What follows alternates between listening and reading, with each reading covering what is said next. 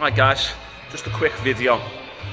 If you've seen my status before that I put up this morning about people who are terrified of hard work, I want to clarify a few things with that.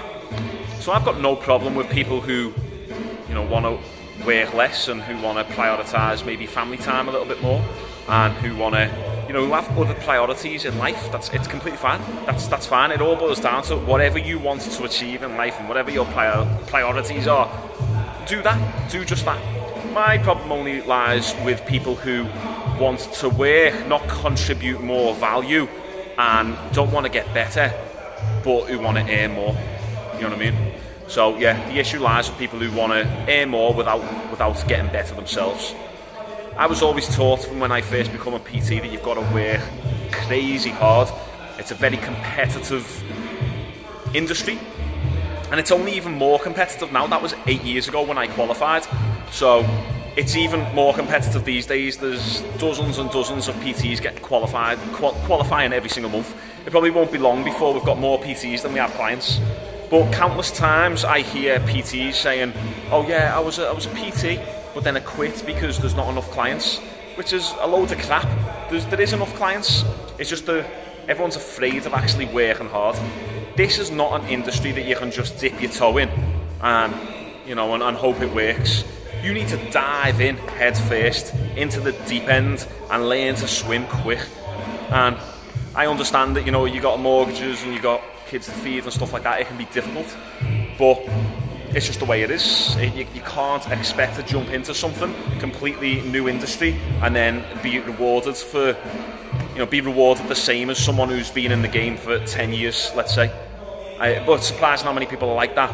You'll see people who have been personal training for 10, 15, 20 years, see that person's charging £40–45 a session, and then a new PT will come in and be like, well, I want to earn that much, without putting the hard work in. As I said in the status, I remember back when I was a PT, it was kind of the dream to be that busy, because we knew how hard of an industry it was to succeed in. So when you look at these amazing PTs, all the great PTs who I know are doing 35, 40, 45, 50 sessions. Obviously there's some terrible PTs out there who are extremely busy, of course. And there's a lot of great PTs out there who are doing 15 sessions a week, 10 sessions a week, and who can't get, who are struggling. So they just need a little bit more direction. But still, it boils down to actually getting your head down, knuckling down, stop moaning. It's about the stuff that you're doing when no one's looking. It's the same with weight loss as well. If you're constantly seeking approval and constantly want to be rewarded for very minimal effort, it's a dead end. Reward the results. Reward yourself when you get there in a different manner. Don't reward your effort. Reward the result. You know what I mean? And then don't reward the result to the point where it's going to take you right back to square one.